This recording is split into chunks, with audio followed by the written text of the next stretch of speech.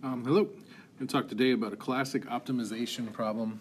This ends up in virtually every calculus textbook the world over, I think. But the notion here is there's a curve. In this case, it's a downward opening parabola.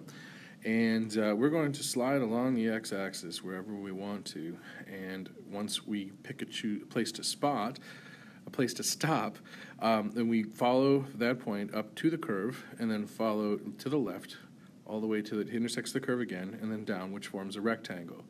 Now we can make that rectangle by stopping here, then we get a wide, short rectangle, or we could pick the rectangle by stopping here.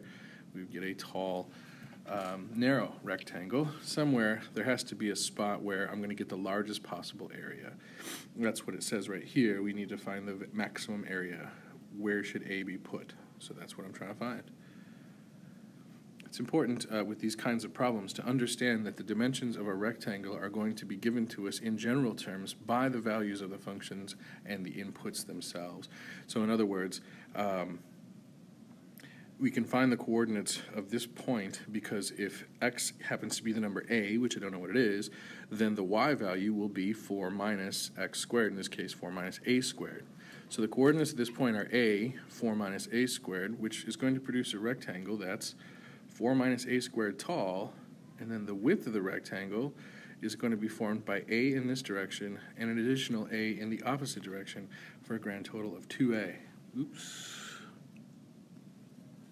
So in other words, now that I have the height in terms of the function under the curve and the width in terms of the input of that function, I can express the area of this rectangle as base times height, which is 2a times 4 minus a squared, giving us a cubic equation, which is super easy to differentiate, even easier to set equal to 0, and we get plus or minus 2 square root of 3.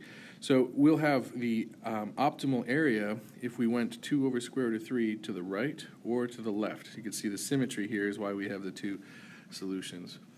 Anyway, if we put the vertex A at the point 2 over square root of 3 is 0, that confirms then that we are going to have the largest possible area at 6.16 approximately square units.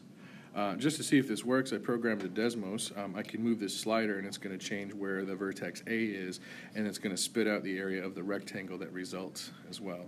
So I put in my answer for A and got the area exactly as I said it would be. So thanks for watching.